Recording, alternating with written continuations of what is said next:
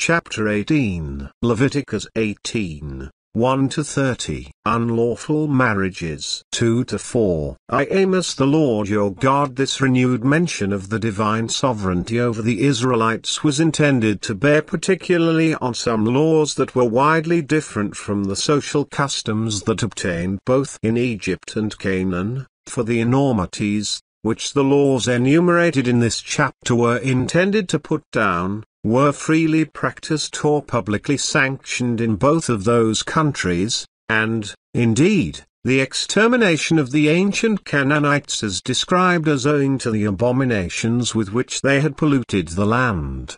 5.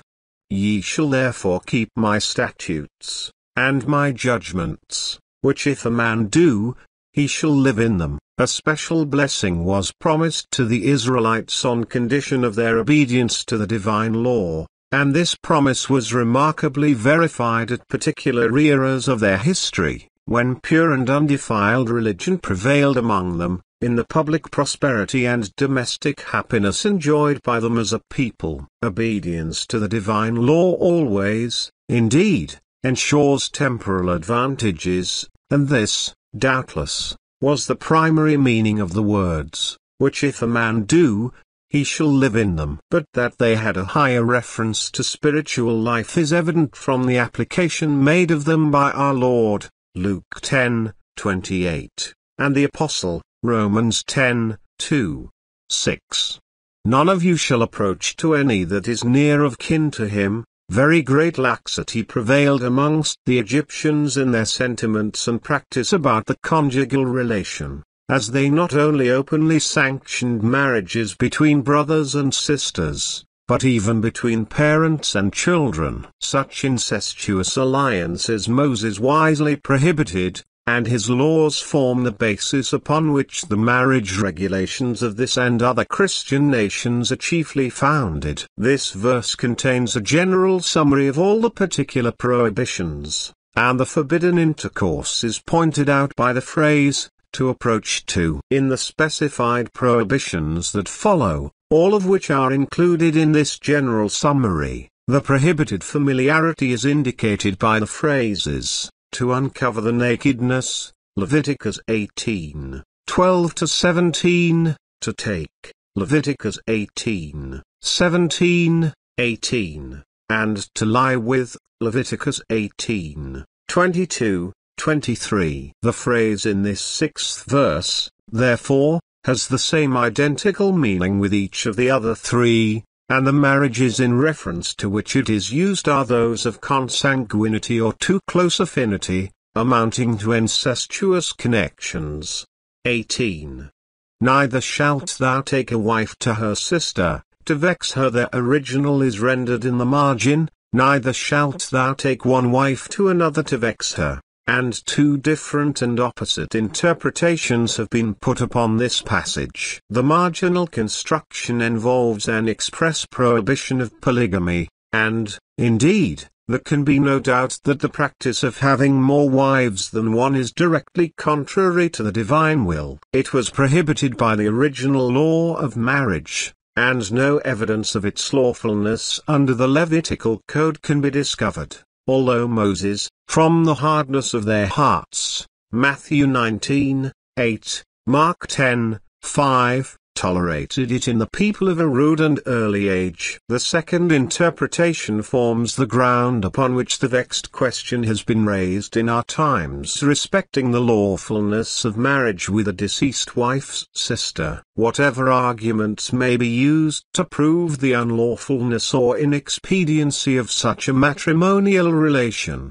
the passage under consideration cannot, on a sound basis of criticism, be enlisted in the service, for the crimes with which it is here associated warrant the conclusion that it points not to marriage with a deceased wife's sister, but with a sister in the wife's lifetime, a practice common among the ancient Egyptians, Chaldeans, and others.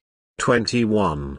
Thou shalt not let any of thy seed pass through the fire to Mulch, etc. Mulch, or Moloch, which signifies king, was the idol of the Ammonites. His statue was of brass, and rested on a pedestal or throne of the same metal. His head, resembling that of a calf, was adorned with a crown, and his arms were extended in the attitude of embracing those who approached him. His devotees dedicated their children to him, and when this was to be done, they heated the statue to a high pitch of intensity by a fire within, and then the infants were either shaken over the flames, or passed through the ignited arms, by way of lustration to ensure the favor of the pretended deity.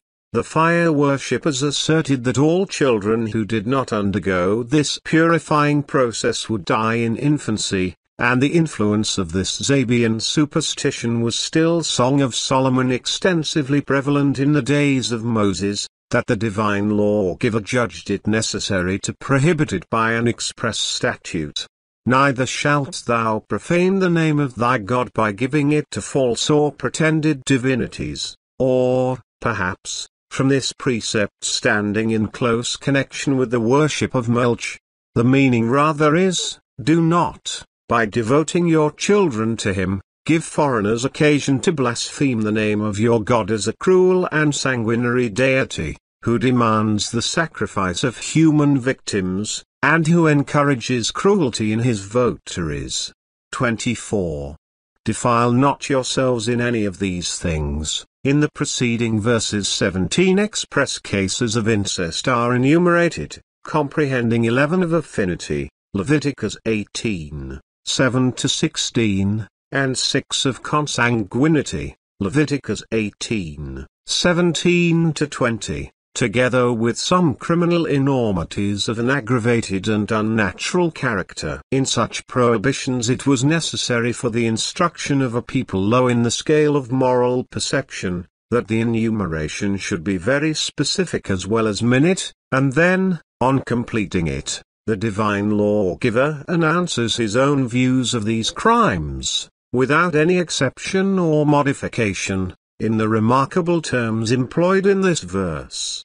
In all these the nations are defiled which I cast out before you, etc. Ancient history gives many appalling proofs that the enormous vices described in this chapter were very prevalent, nay, were regularly practiced from religious motives in the temples of Egypt and the groves of Canaan, and it was these gigantic social disorders that occasioned the expulsion, of which the Israelites were, in the hands of a righteous and retributive providence, the appointed instruments. Genesis 15:16. The strongly figurative language of the land itself vomiting out her inhabitants, Leviticus 18:25, shows the hopeless depth of their moral corruption.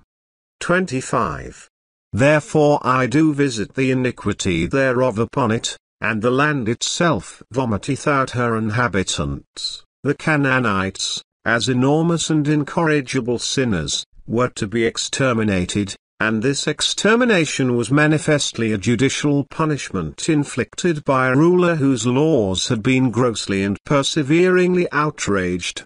But before a law can be disobeyed, it must have been previously in existence, and hence a law, prohibiting all the horrid crimes enumerated above, a law obligatory upon the Canaanites as well as other nations, was already known and in force before the Levitical law of incest was promulgated. Some generally or, then, prohibiting these crimes must have been published to mankind at a very early period of the world's history, and that law must either have been the moral law, originally written on the human heart, or a law on the institution of marriage revealed to Adam and known to the Canaanites and others by tradition or otherwise.